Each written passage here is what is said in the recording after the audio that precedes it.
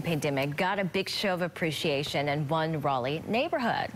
People in Lake Park lined the streets to cheer, clap for these caregivers, healthcare workers, grocery store employees, first responders, and so many essential employees working right now. They even grabbed cowbells, sparklers, pots and pans to make noise throughout the neighborhood.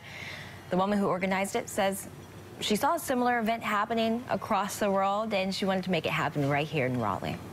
Just an easy way to say thank you for their integrity and their compassion and just showing up every day, and we just really appreciated it. So we just started getting the word out on Nextdoor.